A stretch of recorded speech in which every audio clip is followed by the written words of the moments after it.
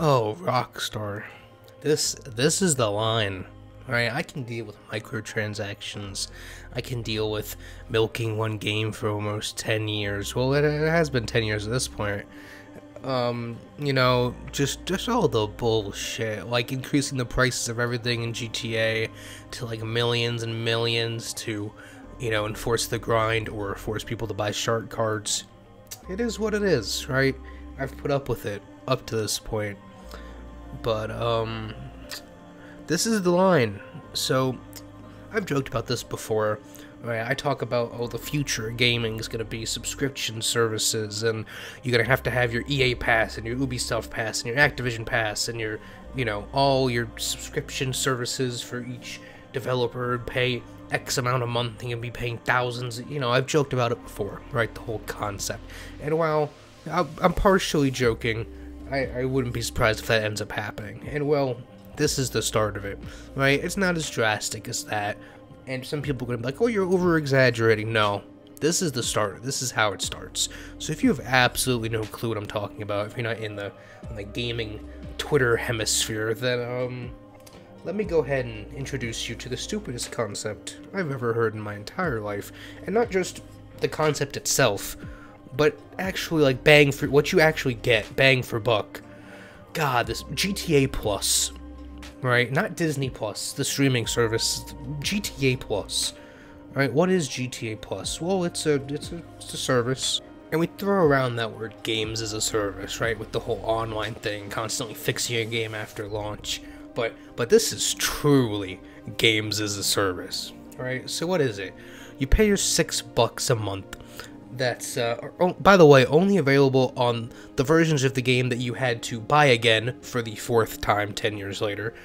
But, you buy your stupid subscription service, right, your $6 a month, and you get certain perks within GTA Online. Now, that's fine, you know, if you get something decent. It's not that expensive. It's absolutely ridiculous. You better get some really cool stuff. You better be getting some unique vehicles, maybe a unique vehicle every month, a unique weapon, some, like, you know, bonus cash and all of that stuff. Some crazy new stuff that's exclusive to the people that have this service. So let's go look at what's exclusive to this service. And exclusive isn't the right word, because not all of this is exclusive. Number 1, 500k.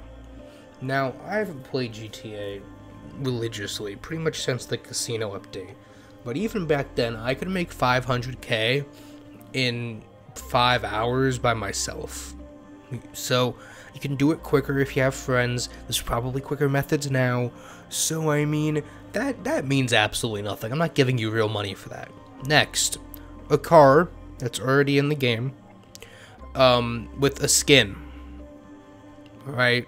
And then in parentheses there, it says it will eventually be made available to the general public. So you're literally paying for early access to something. Next, an auto shop property. Don't care, right? Like, it's a new property for business. Cool. Waived car membership fees. And then reimburse 50k during event periods at car meets. Don't care. Alright, yacht owners can upgrade to the better yacht. You have to buy a yacht in the first place. Don't care. A fucking shirt and shorts. Clothes. Oh my god, I'm gonna flip my shit. Alright, but let's just keep going. Alright? Now, pay attention to this next one. The conveyor livery for the Avengers, the APC, and all this shit, right? Not the actual vehicle. Oh no, you don't get those 3 vehicles. You get the livery. So you still have to put in your credit card and buy their stupid ass shark cards or grind it out like a normal person to get these vehicles. And don't quote me on it. Let me look it up as we speak. But I'm almost certain the Avenger is the VTOL, which is an absurd amount of money. Alright, so all of these things, and let me, you know, just for the fun of it, just for the shits and giggles of fuck Rockstar, let's look up the APC where we're at it. Yeah, all of these things are obnoxiously expensive. The APC is probably the cheapest one of the 3, but still, they're all well in the millions. And if you want to just do a little bit of fun GTA math, 8 million's $100. So work backwards. None of this is worth it. We're not done though. Let's keep going. Free paints and emblems for the auto shop. Again, I don't even know how to use an emblem. Alright? So keep going. This is probably the best one. Right? Out of everything on this list, 3 times cash and RP on the work race series is probably the best thing here. I mean, I don't know how much money this makes you, but let's say it makes you 10k, right? Just some awful amount of money. That goes up to 30, and if it's something you can do relatively quickly, again, I have absolutely no clue what the fuck this is, but regardless, triple cash, permanent, that's decent. Again, it's not worth fucking $6, but it's decent, alright? And then 2 times rep on Street Race Series, that fucking nobody cares about XP. Alright, so, this is a waste of money. If you buy this, get the fuck out of here. I'm honestly tempted to say, I mean, aside from the fucking t-shirt, which is obviously the best deal on here, aside from the exclusive stuff, if you actually just bought, and I'm not telling you to fucking do this, please do not go do this. If you just bought $6 in shark cards, I think you'd make more money than this. Like, just flat out money, I think the benefits would be worth more. Because realistically, you're waiving fees on a race, so let's just use that 50k number. You're getting 550k, right? And then just to do some stupid ass math, let's say, you know, 3 times on race series. Let's say, I don't know, on race, if it's like normal races, first place on double cash, you'd make 50. So let's make it 75. So that's like 650 in cash you're getting right there. Then from there, you're getting 1, 2, 3, 4. I mean, it says free paints. I don't know how many that is, but at least 4 paint jobs, right? A location for a shop, just so you don't have to drive as far, I guess, to an auto shop. And then a shirt and shorts. Oh, and if you own all these expensive-ass vehicles, you get, you know, upgrades for them. But if you own all these expensive-ass vehicles, you've already put an absurd amount of money in the game, where you're a sane person and just grind for this shit. But, this is dumb. Like, this is really dumb.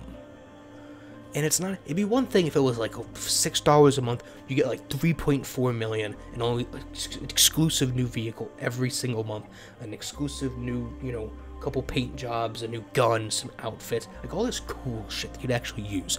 If I bought this, honestly, if I bought this, I'd use the money, obviously, the triple cash, and that's, I would not touch the rest of this.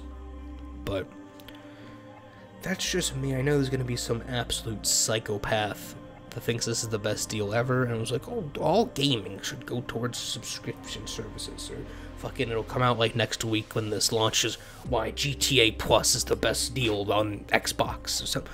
God, this is infuriating. So typically this is where I'd say, let me know what you guys think of this down in the comments below, but, if you think this is a good idea, I don't care what you have to say, like, get out of here.